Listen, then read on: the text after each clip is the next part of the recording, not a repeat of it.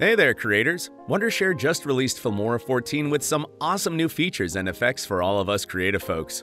One of the highlights is new SFX Transitions. If you want to become a pro at using this, make sure to keep watching.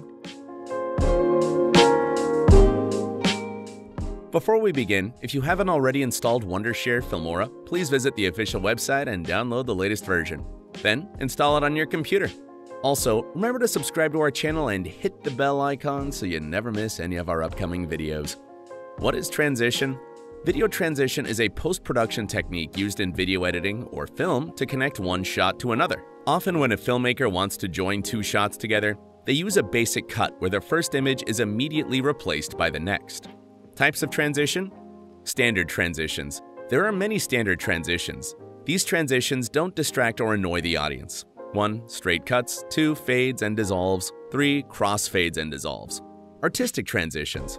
Use these transitions to add visual interest or artistic emphasis. 1. Wipes. 2. Flashes.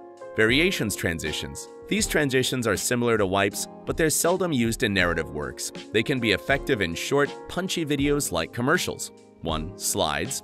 2. Pushes. 3. Doors. 4. Splits.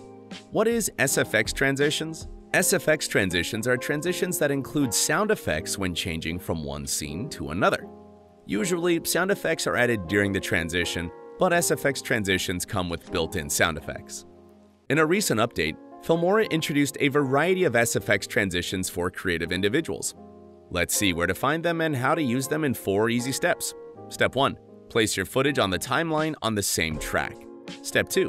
Go to the Transitions tab, click on the Transitions folder, then scroll down and you will see a subfolder of SFX Transitions. Click on it and you will see some amazing SFX transitions. Step 3. Click on the transition to see the preview.